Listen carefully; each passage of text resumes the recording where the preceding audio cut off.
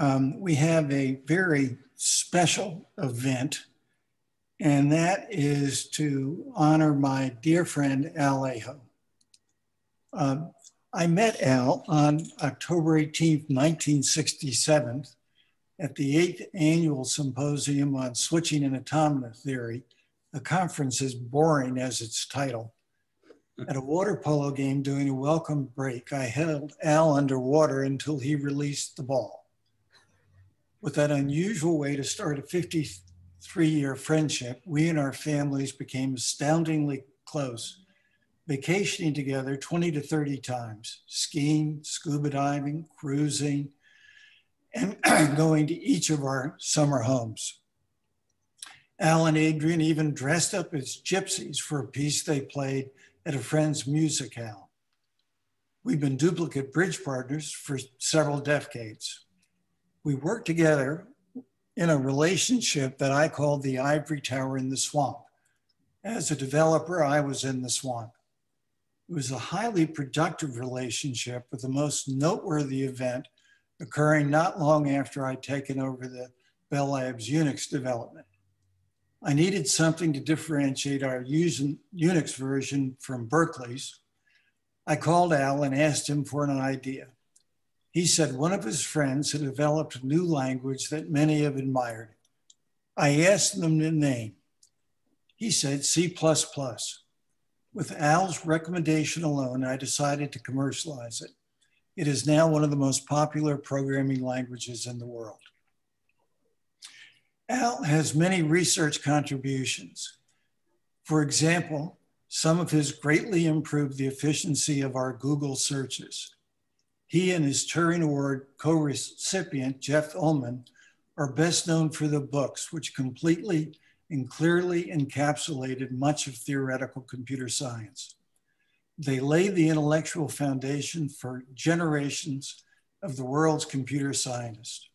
They wrote 13 books, which have been translated into 24 languages and sold 250,000 copies. Rare hardbook copies are for sale on Amazon for over $1,000. You can save some money and get a Chinese soft copy for $150. He is listed 370 times in Google Scholar with over 90,000 citations. Al's award belt has many notches, carefully engraved by a sword he received with one of his honorary doctorates. He is a fellow of the Bell Labs, the IEEE, the ACM, and the American Association for Advancement of Sciences. He is a member of the National Academy of Engineering. In 2003, he was awarded the IEEE's most prestigious computing award, the John von Neumann Medal. After Bell Labs, where he gave the first employee company-wide distinguished computing lecture for which he got a special individualized honorarium, he went to Columbia University, where he chaired the department and is its Lawrence Gussman Professor Emeritus of Computer Science. He taught the hardest and most popular computer science class. It was on compilers, the program that translate what a program writes into what a computer can efficiently run. In the early days, it took 2 years and 20 or more people to build a compiler. Limiting attendance, his class of 125 students was broken into teams of 5 who had to invent a programming language and then construct a working compiler based on the difficult theory they were learning from Al. None of Al's teams ever failed to build a working compiler. I would come in mid-semester to talk about how teams build software. I would always see students in his office hanging on his every word. He won the Great Teacher Award from the Society of Columbia Graduates in 2003. Al's astounding contributions to computer theory, students and practitioners around the world are only surpassed by his humility and warmth. Alfie, my dear friend, congratulations on yet another well-deserved award. Bell Labs was known by its scientific advances made by researchers given insurmountable challenges. It was also fun. For example, there was the well-known G.R. Emlyn, a computer science mascot who was fossilized in the Bell Labs archives. He had an associate who was given Bell Labs' biggest managerial challenge, Al. As the Unix gang might introduce that famous manager, pipe in, Doug, for your part in our coroutine. Al, this is Doug McIlroy. And in the background is G.R. Emlyn, complete with his Bell Labs identification card. And he's sorry that he can't come, but there is no Zoom service in the Bell Labs archives where G.R. Emlyn currently resides. Al and Jeff Ullman, who won the Turing Prize together, were the first certified PhDs in computer science that we hired at Bell Labs. At the time, computer science was a rather questionable and thin subject. It was brand new, and at least one of its founders questioned whether anything that had to be called science was science, and cited Christian Science and mortuary science as examples. So it fell to the first collection of computer science graduates, including Al, to prove that computer science was indeed a science. They set about it and did it very successfully. The proof is in Al's compiler books, which still hold the field almost 50 years on, or more than 50 years on. The New York Times article about Al's prize tried to make this point, but they did it pretty badly. Here's what the New York Times said. Computer science was still a strange new world.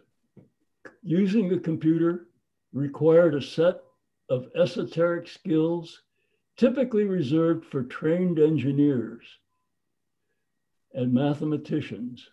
But today, thanks in part to the work of Dr. Aho and Dr. Ullman, practically anyone can use a computer, and program it to perform new tasks. I have no idea where the New York Times got the idea that practically anyone can program a computer to do something new. When was the last time you programmed your cell phone? And the Times caricature is also wrong about what computer science was like before Al. It did not take an advanced mathematical or engineering training. We hired programmers straight off the street because there was very little for them to learn. There was no accumulated experience. Now, to be a really effective programmer does take a lot of training to be up with the science that underlies it all. And it's all Al's fault.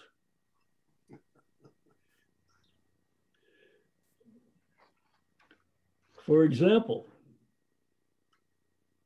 to build a modern compiler, as we just was mentioned, it would be well to know what's in Al's book, which is something you would not attack until well into a computer science curriculum. I'd like to describe one personal experience with Al's creativity. He once wrote a program to find patterns in text at blinding speed.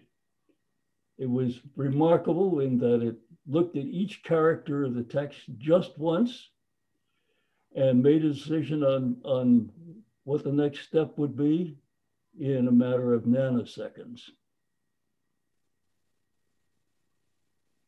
I grabbed it immediately for a calendar program. A calendar would be a file that had dates in it. And the dates were allowed to be expressed in anything that any American style that could be understood by a person. That means abbreviations, punctuation, capitalization, spacing, all were up in the air. And you can imagine a pattern that explains all that variability can be fairly complicated. Well, yes, it was complicated, but the pattern could be written by a machine. We ran this program, and although it's supposed to operate very fast, it took not a short time, but billions and billions of nanoseconds.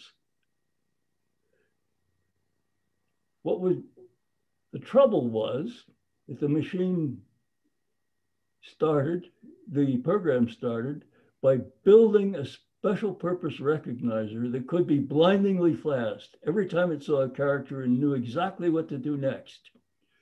But to build this thing took forever in computer terms. But what did Al do about this debacle? He came up with a fantastic new idea.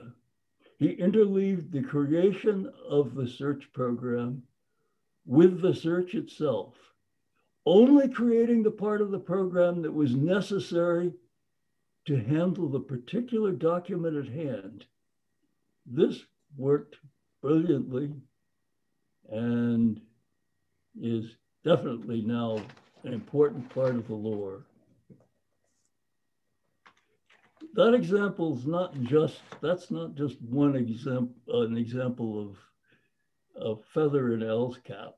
It's also an example of the wisdom of AT&T in putting together, rubbing together both theory and practice, with the result of improving both immensely. Al, it's a greatly treasured memory to have had the honor of working with you.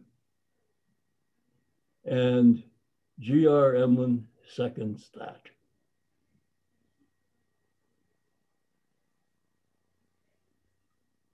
Well, thank you, G.R. Emlyn and Justin Bieber, for your overly kind words. But, you know, I'd rather hear Bob talk about COVID than what I did many, many decades ago. But thank you so much, the both of you.